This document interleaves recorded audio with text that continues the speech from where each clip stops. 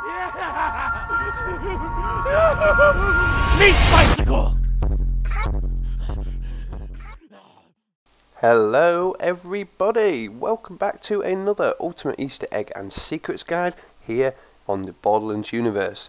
This is the series where I take you through each of the three Borderlands games, Borderlands 1, 2 and the pre-sequel, and pick out a certain Easter egg or secret referencing something in each of those games, and then just bring it to you guys in a bit more detail and explain what it is all about. So back today for part 39, 3 more Easter eggs to bring you guys. Hopefully there's a couple in there that you don't know about, but yeah, without further ado, let's get on with the guide. So starting off in Borderlands 1, we are on the Salt Flats, doing the last piece of the Vault Key mission, just before you battle Baron Flint. There are a couple of waves of enemies, and then these two guys will pop out just before Flint does. They're called HanzFranz. You can see they're two very big blokes. Franz is quite massive and normal. Hans is even bigger, muscly, a bit more deformed as well, as you can see. But HanzFranz are actually based on the characters Hans and Franz from a show called Pumping Up Hans and Franz, which appeared on the show Saturday Night Live. They spoofed Arnold Schwarzenegger, used padding for fake muscles, drab grey sweatsuits, weight belts and Austrian accents, and did a load of phrases, things like we are here to pump you up and stuff like that. So yeah, just basically little characters made from Saturday Night Live. So this has been recreated in Borderlands 1, as you can see.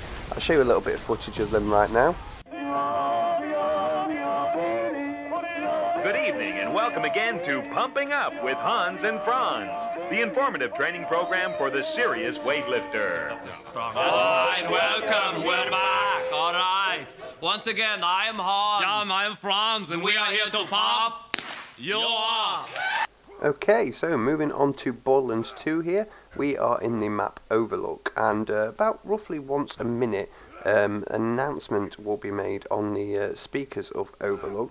There's quite a few of them really, so it's totally random, but it's one of them that we're looking at in particular. It'll be coming in about 10 seconds or so, so listen very carefully to it. But this quote in general is from the Dark Tower series, so it should be coming up right now. Hyperion congratulates Harriet Blavis on the birth of her twins and wishes her luck in choosing which one to keep. So this actually refers to the wolves from the Dark Tower series. Basically the wolves work for the Crimson King. They're responsible for bringing back half the children. I think they attack like every 20 years. They steal the children and take them back to Phoenix so they can take the children's brain matter and feed them to the Breakers, leaving the children ruined. So yeah, basically, if those of you that know Dark Tower series will know what this reference is, or actually about, and yeah, unfortunately for Harriet, she might lose one of her kids, but yeah, there you go, that is what that is referencing. That is a Dark Tower Easter egg. So let's move on to the pre-sequel. Here we are then, and we're going to be looking at a weapon today and the flavour text and pretty much everything about the weapon really. The weapon itself is this guy right here, the railgun, the longest yard. So the weapon's name of this is a reference to the Quake 3 arena map. It's called Q3DM17, but it's also known as the longest yard. Its description and type is a reference to the railgun, which is a weapon most widely used on the said map. So those of you that play Quake 3 will know what this is all about. The red text simply says impressive. That is a reference to the impressive medal, which is earned from getting 2 consecutive accurate railgun shots without missing. So yeah, there you go. This whole gun, its text, its reference, its type, all comes down to the Quake 3 arena, the longest yard, which I've probably already put a picture up of so you guys can actually just see the actual arena. But yeah, anyway guys, that is it for the Easter eggs.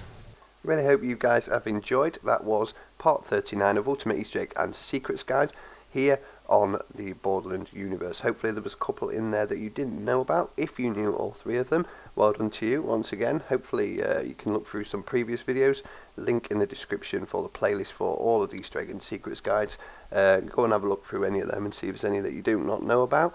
And yeah, as always, if there's any that you think I should know about that I might not or haven't covered already, drop them down in the comments below and I will certainly look into them. So yeah, thank you guys for watching. Really hope you've enjoyed, and I will see you in the next one.